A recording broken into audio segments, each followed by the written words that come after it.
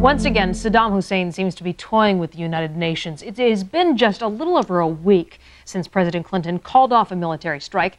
Now the dispute, the beginning of Ken Starr's investigation into the president, the Whitewater investigation. Well, the media is really being saturated, Edie, by the report. Steinbrenner on the bench with the Rangers. Well, I would doubt it. Can you ball players? And any concern about Cablevision controlling so many of the back in the hospital? The 67-year-old Russian leader checked in yesterday battling a case of pneumonia. Fox correspondent Jennifer Griffin has news media analyst Eric Burns. Hi. And more troubling, or at least more serious.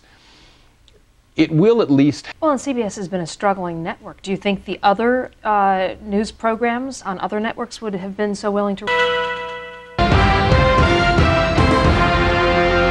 The FBI caught up with serial killer